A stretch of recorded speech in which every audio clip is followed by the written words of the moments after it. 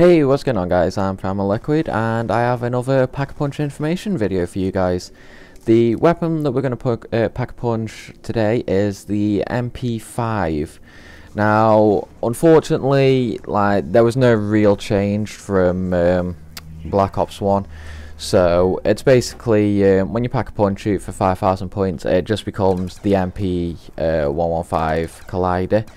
It gets a slight reserve ammo increase, a slight clip increase, and a slight damage increase.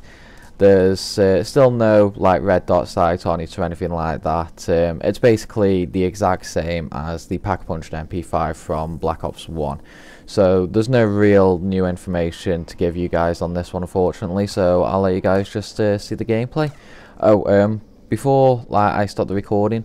You can't unfortunately Pack-a-Punch this a second time like the Cap 40. But yeah guys, I hope you enjoyed the video, and if you did then please drop a like and a comment, and as always, peace out.